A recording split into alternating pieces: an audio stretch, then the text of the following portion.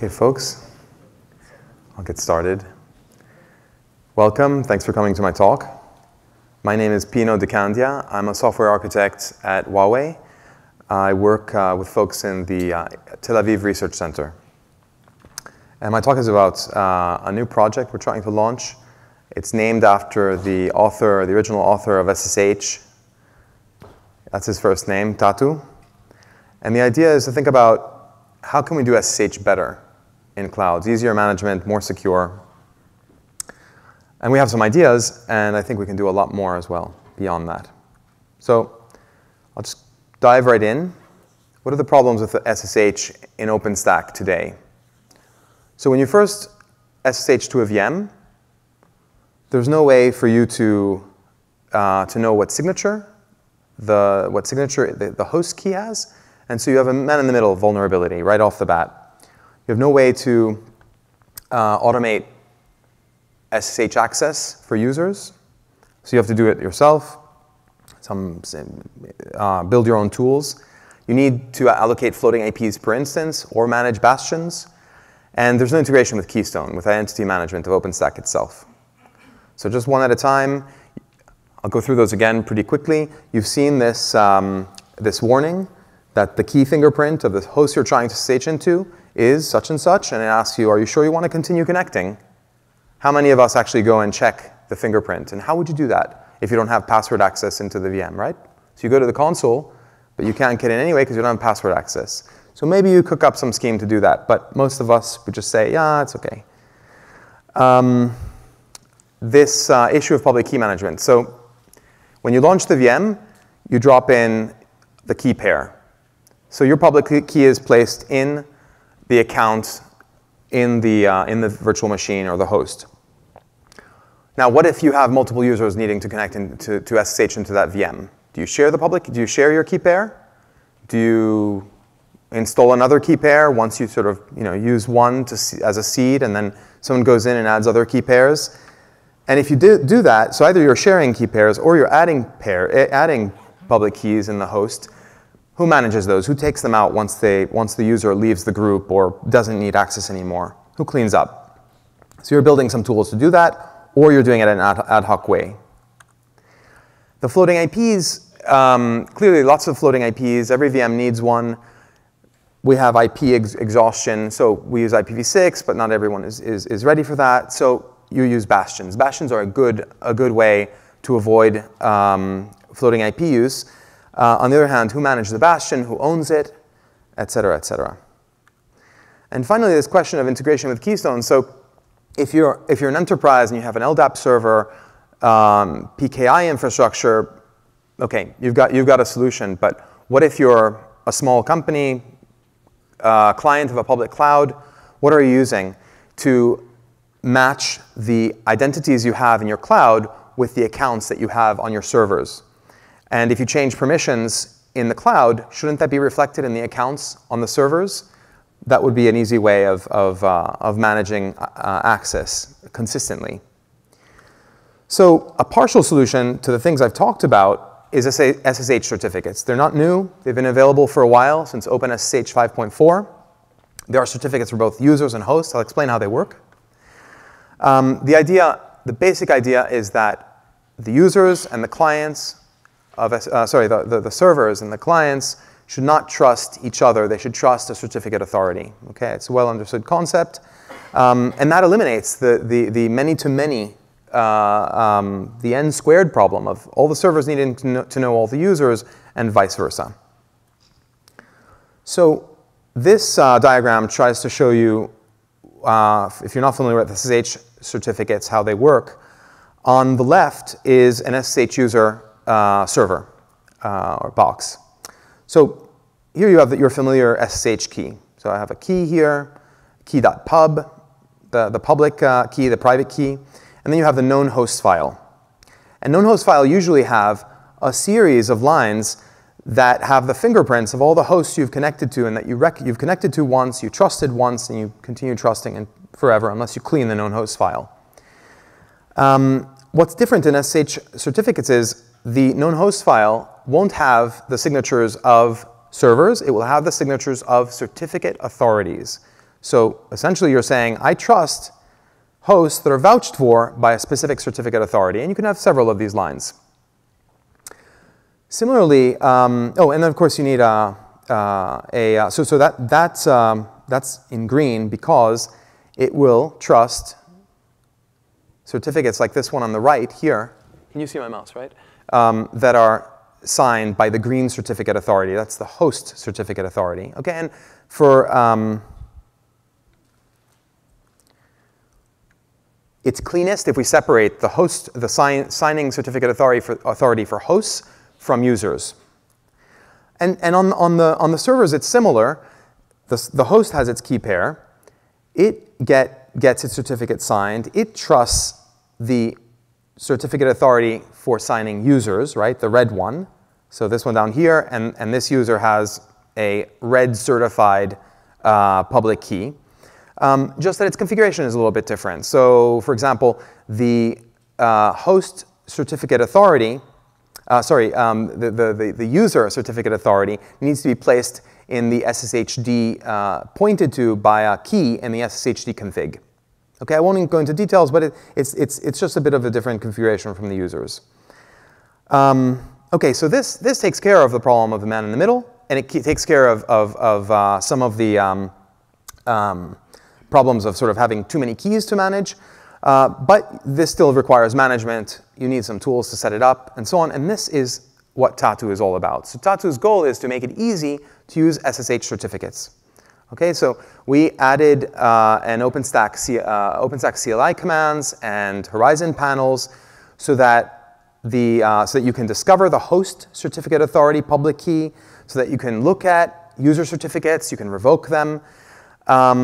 We automate the SSH setup on the instances. This is the third point. So there's a little script that we deliver via Cloud Init.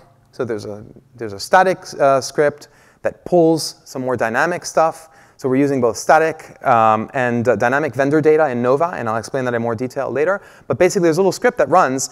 It's a Cloud Init script, and it sets up accounts according to your roles in Keystone. This is just experimental. It may not be the right way to set up accounts. It's a discussion that the community needs to have. What accounts should be set up on servers? How is that decided? How can we configure that via OpenStack? Okay, and then of course, if roles change, if you do believe that roles in Keystone should be reflected in accounts on the servers, then if roles change, then you may need to disable keys that are too permissive, or users may need to come back and get new certificates that are signed and have more permissions. And finally, we'd ideally manage the bastions for you, so you don't have to set up your own SSH bastions. And we'd manage DNS if, with bastions, you're sharing the bastion across many servers, and the servers no longer have IPs. So easier to use DNS to access your host instead of having to remember IP and port pairs. So I'll skip just forward, give you a sort of project status. This is really more of a prototype at the moment. We do have the code in OpenStack. As with other projects, we have three code repositories, one for the dashboard, one for the Python client, and the other for the main project. That's just the way things are done in OpenStack. We have a DevStack plugin, so you can just go and run it. There's some documentation. So the DevStack works right out of the box. We have experimental support for bastions, but only with Dragonflow. There's a cool PAM USSH module that was open sourced by Uber. And I have some experimental code that actually uses that so that if a user is logged in and has sudo access, and their key is revoked while they're logged in, the sudo access is cut. I don't know how to cut the connection altogether. Maybe someone will tell me how to do that. And finally, this experimental relationship between roles and user accounts. So I set up user accounts automatically based on the roles. But again, not ready for production, needs lots more work. I'm going to show you live what this looks like, but I just wanted to sort of just show you some snapshots of the panels. This is the certificate authority panel, where you can see that for every project is its own certificate authority. Okay, so you're in a multi-tenant cloud. You're not sharing certificate authorities across tenants, otherwise you'd be able to access each other's VMs. So this is the unit of access. Okay, and we can talk about also that granularity. You know, should I have access to any VM or to the same account in any VM in my tenant? Maybe that's too coarse granularity for you. There's a list of user certificates. I'll go through this. I want to just point out there's a revoke button. Anything we can do via the panels, of course, we should be able to do via CLI, and I'll show you the CLI commands later. And similarly, you can look at the list of hosts and the certificates that have been generated for hosts. OK, so I'm going to give you a little bit of detail. I'm going to sort of dive into the user SSH setup of sort of how it works behind the scenes. Sorry. This is not behind the scenes. User setup is something you'll have to do. So you can do via the panel. So just going back a second, SSH users, you see that bar at the top, right? You can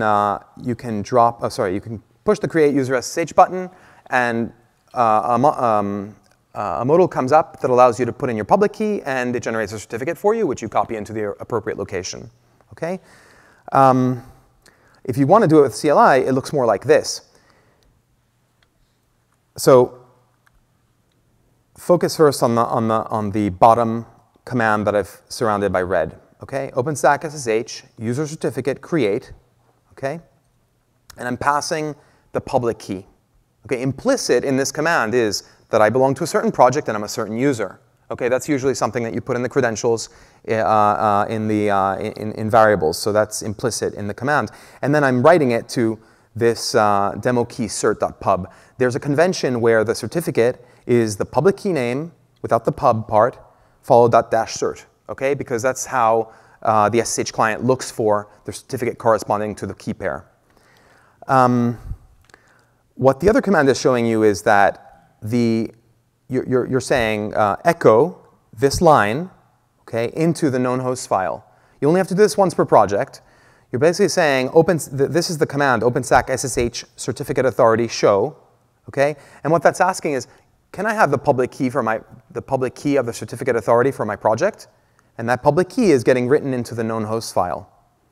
Okay, the rest is just SSH key pair generation with the SSH keygen command. Okay, and if you want to SSH adds, you don't have to keep typing in your password, and you should be generating a password for your SSH keys. It's good practice. Okay. So let me just skip forward for a second. This is what the known host file looks like. At certificate authority, the star means for any VM, you can restrict it to a domain. And then the public key of the certificate authority that signs hosts.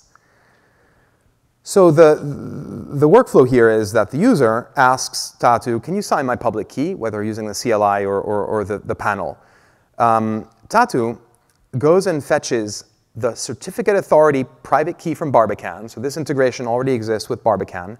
For those of you that don't know, Barbican is the OpenStack project for storing secrets safely. It can also do things like encrypt volumes and so on. It can also generate keys. I haven't chosen to have user keys generated by Barbican. Okay? But that's something we could do in the future. After fetching the private key from Barbican, we fetch the roles from Keystone and we generate a certificate. We store it in OpenStack in MySQL, and we give the key to the customer, and the customer puts it in their SSH directory. Okay, this is what a certificate looks like. Okay, you usually examine a certificate by running this SSH keygen -LF command. And I want to just point out that you have the signing CA in here above the red circle.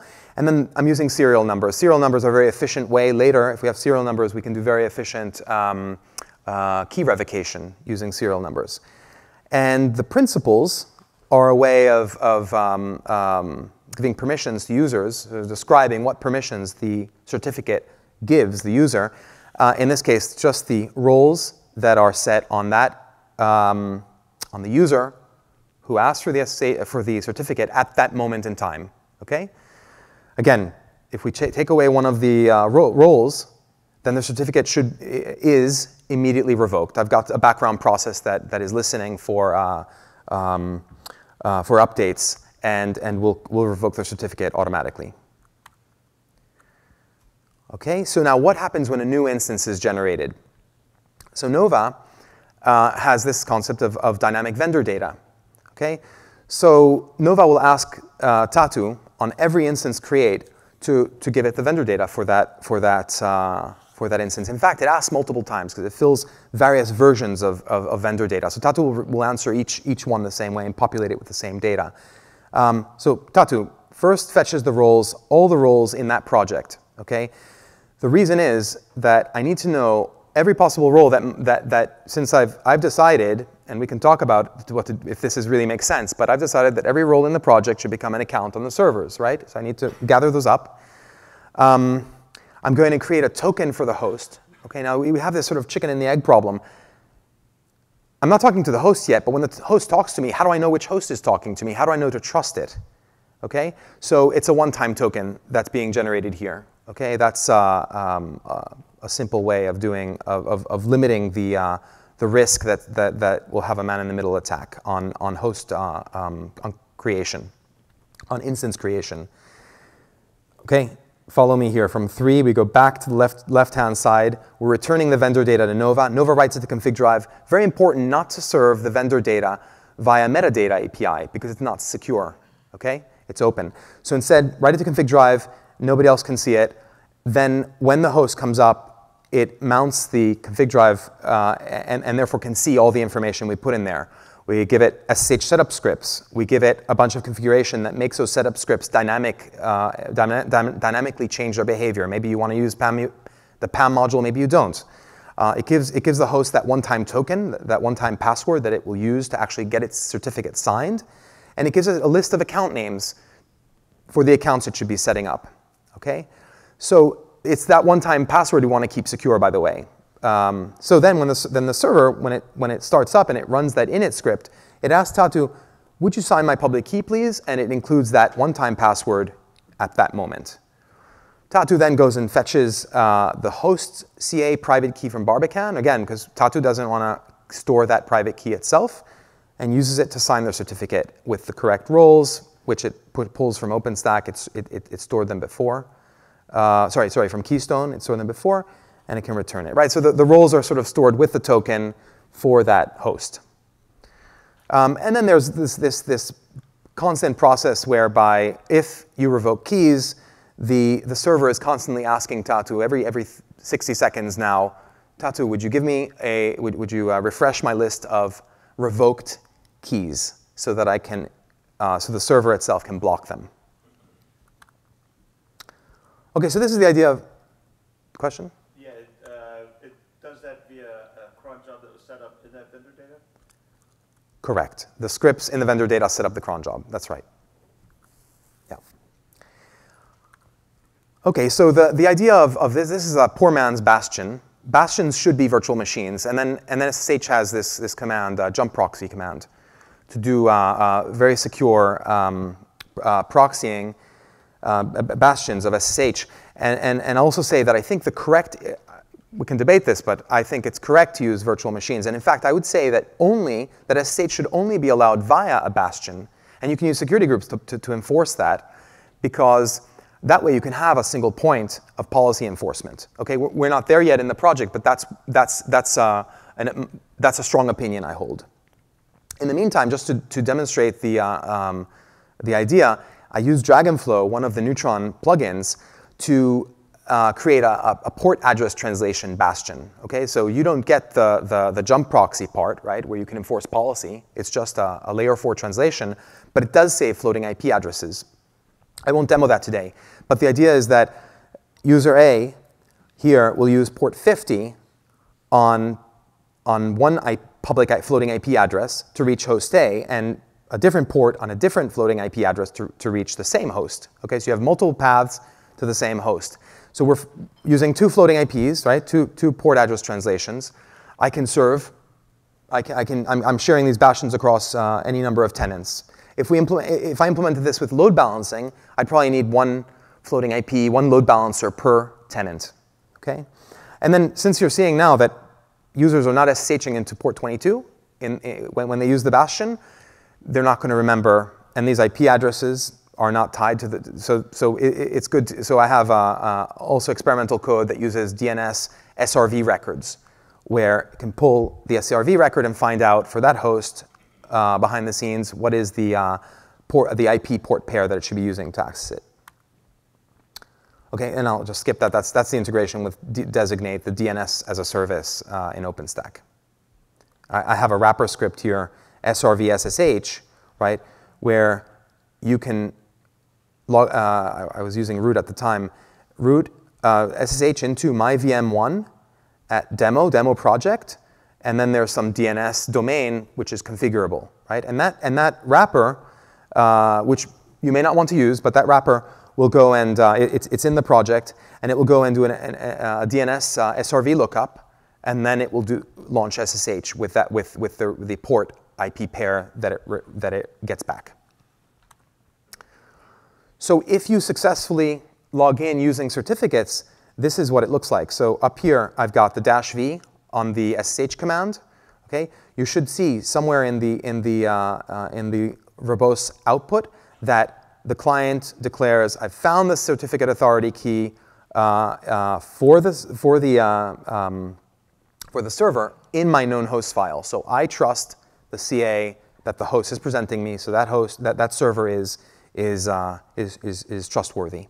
And then later, it goes and offers the public key for key 22 down here. Okay, the server is saying no, that's no good. Here are some other authentication methods that can continue. It offers the RSA certificate, and the server says accepts the key. Okay, and that's the and it's the same for every VM. Okay, it's more like a standard string. Okay, so in the background, I already said that a daemon is reacting to notifications on the Oslo message bus.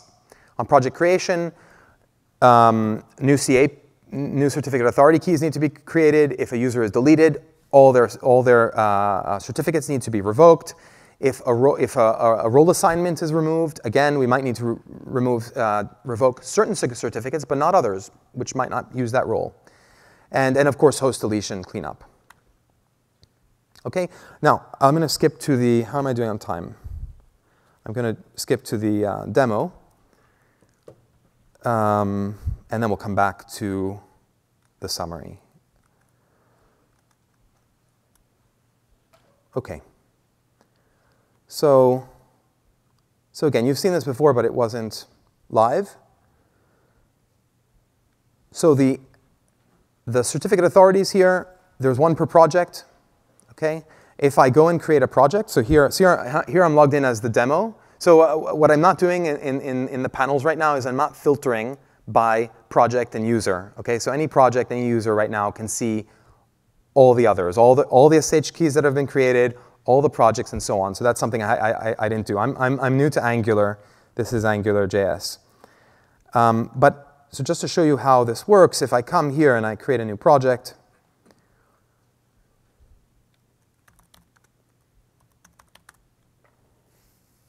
see, here I'm logged in as admin. Domain ID, name. Okay, let's create that project.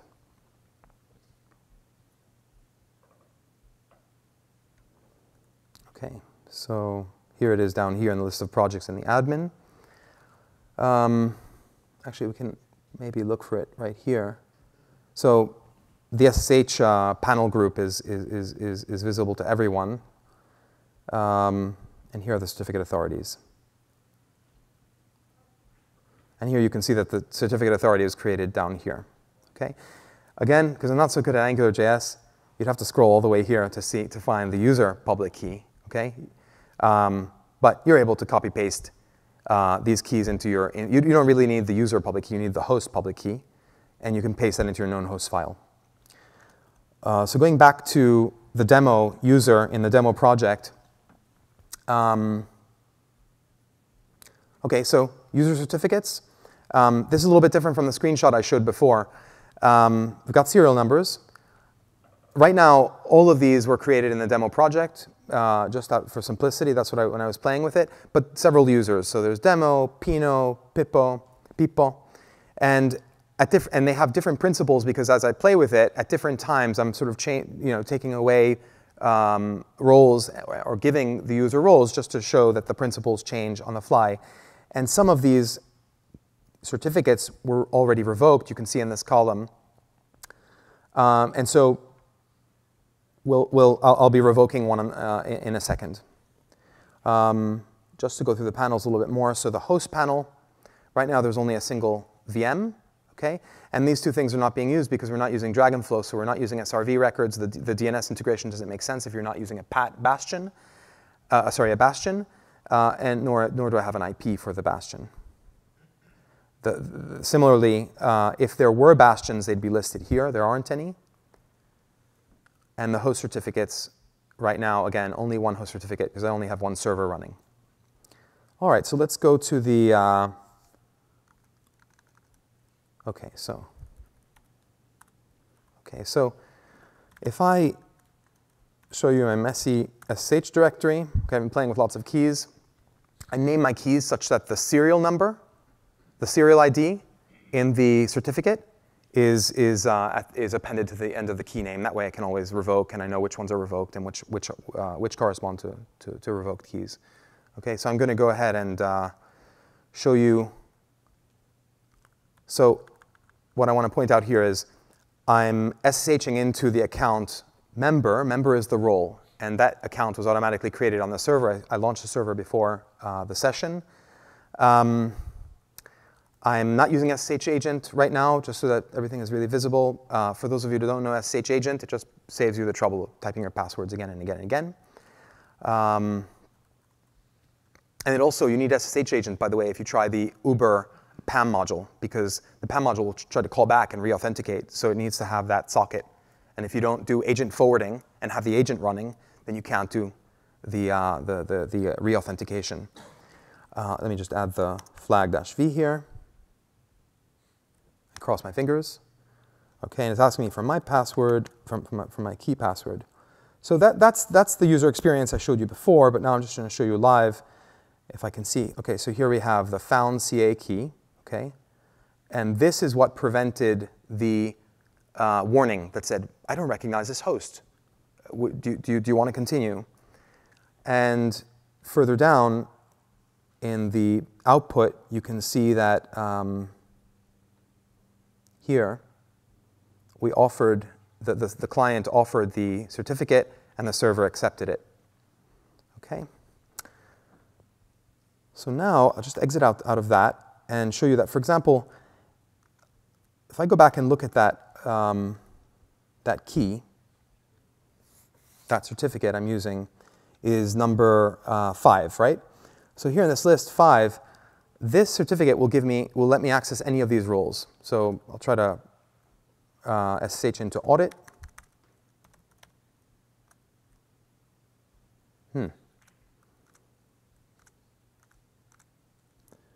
Let me try a different one. And I'm not saying that works, it's buggy.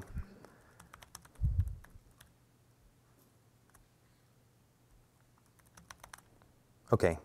So maybe the other role wasn't created in this project. I'm not sure. I'll have to go debug that. And I wanted to show you the known host file. Okay, there it is. Let me do that again. Okay, so just like I showed you in the slides, the known host file has only the certificate authority public key, nothing else. And it's not asking me to add new server public keys.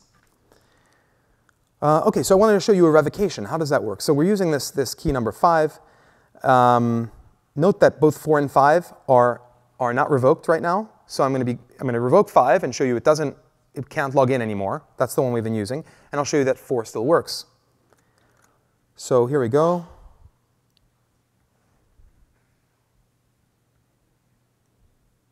Okay, again, my Angular skills are not that great, so I have to do a manual refresh. And now you can see that key 5 is now true. It's revoked. Now in the background, there's polling, so we may still be able to SSH in using this. And indeed we can. And hopefully if I do this a few more times, it'll say no. There you go. So it didn't ask me for the password of the key, it tells me, nope, you can't SSH in with that. So, and just to show you that, just to keep me honest, key number 4 only has permission, only has the principal member. So I'm just going to change this, and there you go.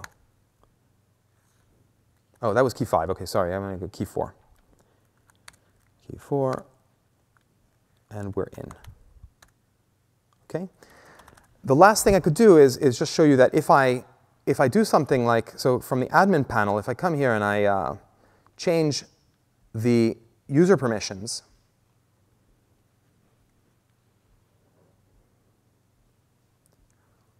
OK, so just let's just take a look at this again. So people, user people has this principal member, this member role. So I come over here to the demo project, which is what we're using right now, and I manage the members. I'm going to remove that role assignment and save.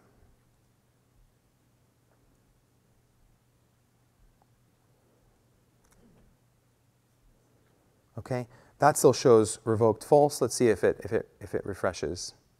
Sorry, if it switches. OK, and there you go. Now it's been revoked as well. So I come back here, and I'm still. So it takes a little bit to revoke, right? But then the service only needs to learn about it, so it's still letting me in. Nope. Tell you what, I'll describe something else, and then I'll come back and see if it still works. I was going to say that, of course, the way I'm using the principles is very different from the standard way. The standard way of using the principles is that you have a directory on the server that maps the principles to account names. Okay? It's a bit more complicated than that, but that's the idea. Okay, one more time. Okay, permission denied. This time it didn't give me the chance to put my password in. I think that I'll stop there in terms of demo. I wanted to show you how the PAM module would block sudo. But in fact, I don't even have sudo access now because the PAM module is broken at setup. So inside the server, if I were to show you the log message, it shows that the PAM setup failed. So in fact, it can't authenticate at all sudo commands right now. OK, so back to the wrap-up.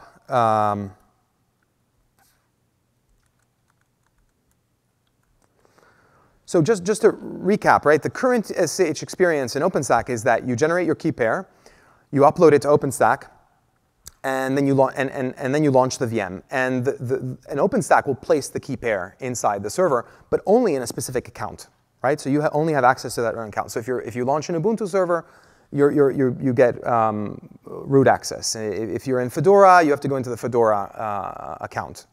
Then when you SSH into the VM, step 4, you get this nasty warning.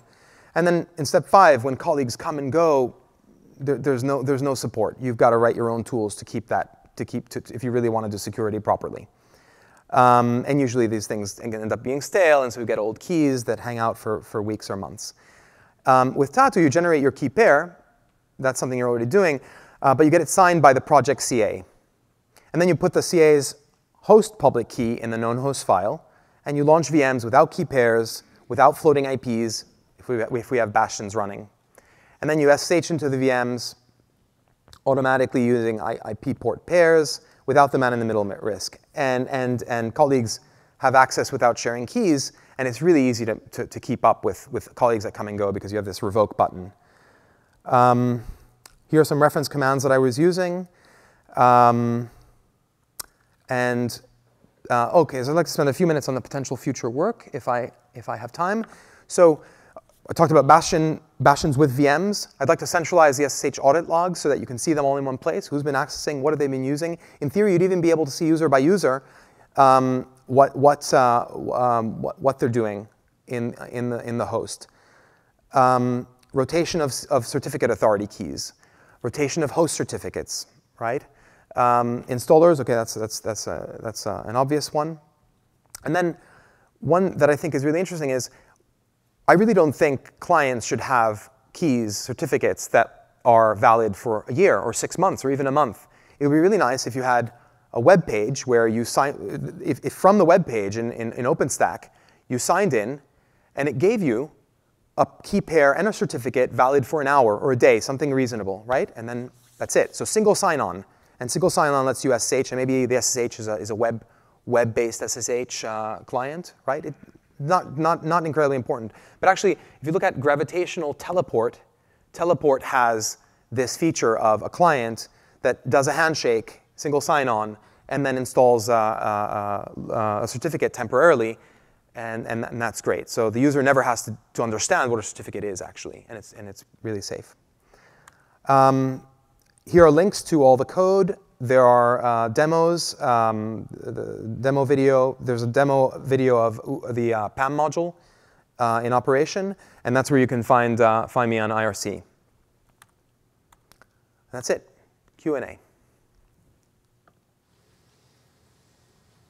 So one of your diagrams had like 7 round trips when you're launching a VM. Pardon? One of your diagrams showed about 7 round trips launching a VM. Let's go back to that. Yes, you're right. Is it slower? Is it slower? The vendor, well.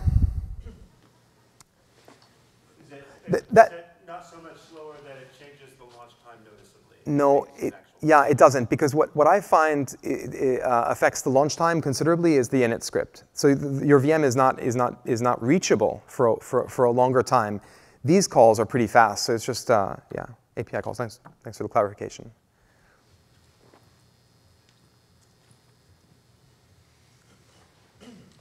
How does troubleshooting this look? I mean, you've got so many moving parts, and you have a user that you're supporting, and you're using Tatu. Yeah, so I'm. Say I can't log in. How quickly can you resolve the problem? So there are only two. There are only two daemons. There's the 2 daemons, and they're centralized. So I don't need a daemon per host, right? And I haven't done HA on these daemons, so we have to. That's a to-do. I didn't put it in my to-do list.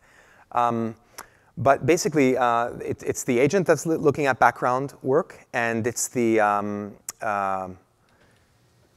the API server. Now, generally, what I find is that it's really easy to see if Keystone or Barbican or Designate or if we have an error there, you just see that in the API server. So that's all sort of. It's not background processing. It's sort of reactive to the API calls.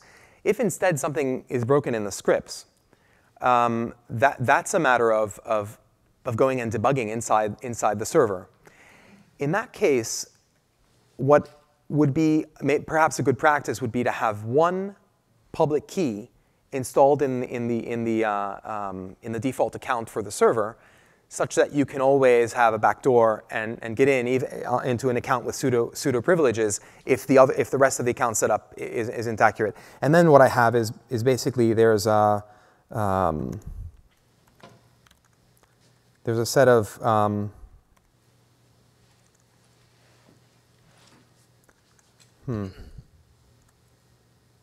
where is it? 1 second.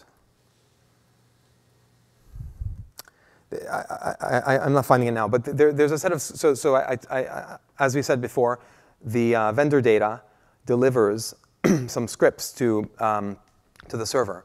Those scripts do a lot of logging, and so I'll generally find the problem there. For example, the PAM module wasn't passing its tests. I can see it right away.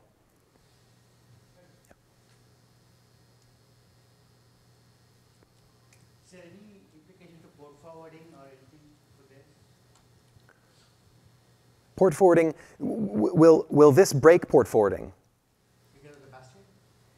If you go through the so let me see. So generally, okay, so I haven't thought very hard about how the pat bastion breaks things. I'll be honest, I haven't thought about that. I do know that the jump proxy does not break that, because the jump proxy is a tunnel within a tunnel, and that is semantically correct. So you can pass your options both to the external or the internal, and everything is fine. I'll have to come back to you about the pat bastion. I frankly think the pat bastion is just a temporary thing to show that you can save on floating IPs, and I never meant for that to go to production. Yes. How out of scope would it be for this to be a general SSH certificate management system, not just instances, but You mean so it could be used in other public clouds? yeah, or bare metal, or things outside of OpenStack, or just like if we were to start managing SSH certificates outside of this project, we have two systems doing that, right? One for within Right. OpenStack for instances, and then one outside. So is it possible amount of time for this to sort of be like a one centralized area for SSH? I'd like to see that. I think what we need to discuss is sort of, how do we, goodness, Nova, I'm forgetting the name of the project. There's a project that already exists for LDAP integration and seeding hosts with account information. NovaJoin? Pardon? NovaJoin? NovaJoin, thank you. But yes, so I was thinking about this more from the perspective of someone who doesn't have an LDAP server, right? But I was thinking, the same problem does exist in AWS and other public clouds. It would be nice to have drivers, but I don't have a design for that. Where Tatu, right now, Tatu is tightly coupled with Barbican and Nova and so on and so forth. Yeah. I think it'd be interesting if you tied into like free IPA. Right. IPA could take care of your CA. You don't have to worry about how it is. Users, Right. it ties into it. It can do bare metal. It can do everything. I mean, kind of the same idea, Right. right? Did you look at free IPA? No, I didn't. Okay, so Adam Young, longtime Keystone developer, and one of the first things we did with Federation was making sure that you could do SSSD and Kerberos. And so an early blog post on exactly what NovaJoin ended up being, which was, how do I automatically enroll a host? And so, yeah, a lot of the things that you're talking about here, IPA was designed to handle. And the thing I'd like you to think about, and I'd like to ask if you have thought about is, okay, so SSH is one protocol, but really what we need is security access, not just at the OpenStack layer, but at the apps deployed on top of it, right? So you need certificate management for all that kind of stuff. And you also, as you enroll new hosts and all that kind of thing. So what were the parameters that you used to say, hey, we need to make a new one, because we have DogTag as a CA, and we have those things there. What was it that was so important that you wanted to make this part of OpenText? Well, for one thing, there isn't any visual, there are no visual tools that I know of to do this right now, right? So, there's no single panel you can go to set up your SSH today in OpenStack, right? Or at least it's not documented there, right? So you were thinking along the lines of how we do the console with WebSockets in Horizon? So the console, but the console, so if I don't have a password, the console doesn't serve me, right? Yeah. So the console is very, very often useless if you're doing proper Exactly. SSH management. Right. So that's out. And then today, the canonical way of using SSH is without certificates, right? We have the Nova, the instance launch. Yeah. The instance launch says, here's a key pair, right? So maybe what you're saying is that there are some pieces here that I could have avoided, that I shouldn't have built, and I could have built the visualization and the workflow around existing pieces, right? But in fact, it's a tough call. But what I want to sort of say is, I said earlier, this is like a prototype, right? Right. So I'm not, very, very little coding time has gone into this. It's more of a, I'm throwing it out there to sort of say, how should we do this? Yeah. And absolutely, I'm not, and I'm saying, so yes, absolutely, I'd want to see real PKI systems integrated. So take a look at what we built with NovaJoin, because dealing with a lot of these same issues, it's great to see you enumerate them, go through it, and I think you're coming from first principles. You're heading on the same path that we did before, and this is all very good, intelligent stuff. So I don't want to sound like I'm coming off critical, but I'd rather have you engage with what we have going on, because NovaJoin is basically doing exactly that, using IPA as a way to be able to do the credentials management, all that. I also think that what you're doing, there's things that we could do just at the Nova level that I think would be better just for the straight key management, and I would love to have those discussions as well, which is like, Right now, you basically say, this is the key I'm going to inject into the instance when I bring it up. I would love those to be reusable resources because I want to be able to launch a VM that both you and I can SSH into. And we can't do that right now because it's my key and that's the only thing I see. I don't see the list of keys. I'm talking about Innova. Innova? Yeah, so there's things that we could do actually within the existing projects and that. Sure, absolutely. No, actually, I did speak to the to contributors of Nova, and it seemed to me that as a start, there wasn't going to be much discussion of changing Nova, right? So I sort of said, okay, well, I'll go show ideas with this project, and then I don't, does it need to be a different project? Probably, probably not. Right. Yeah. No, I understand. Trust me, I understand how hard. I've been doing Keystone for a long time, and I get frustrated. So I understand how hard it is to push through this stuff. But this is cool. I don't want to sound like I'm raining on your parade because this is good stuff and this is what we need. I just want to let you know that there's a larger effort that we're a lot of us are battling the same thing. I need to do my research. Why we're in this room. I'll do the research. Yes. That's yes, awesome. Absolutely. Great. Yep. Thank you.